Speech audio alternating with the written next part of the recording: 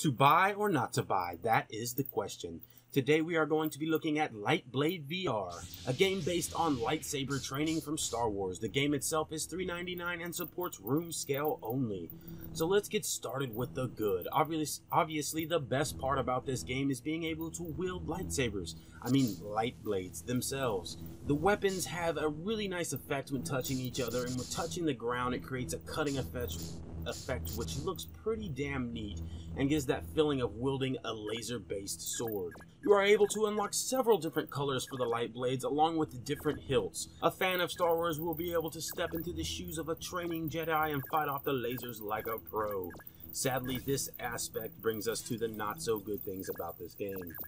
The light blades themselves have a huge blocking area. You can literally hold them in front of you and block all the shots without ever actually moving. To be fair, you don't have to do this. You can actually block the shots like you're supposed to, but it is still fairly easy to figure out once you realize that the blocking area is actually as big as it is.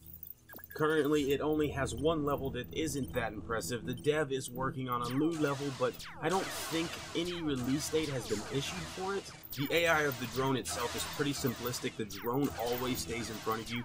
This is kind of disappointing since the game has failed to use the full 360 degrees that the Vive actually offers. With only a single drone to block lasers from, the gameplay becomes very repetitive. As I was playing, I really just wanted to hit something else with the damn lightsabers.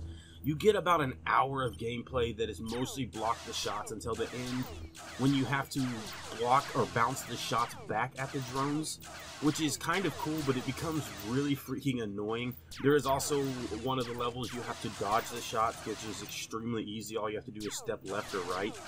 The game, honestly, at this point, really just feels like a tech demo instead of a full game. Well guys, it is definitely time to ask that question, to buy or not to buy. Currently, there just isn't enough content to make this a game I would continuously play. I've actually only played it twice now.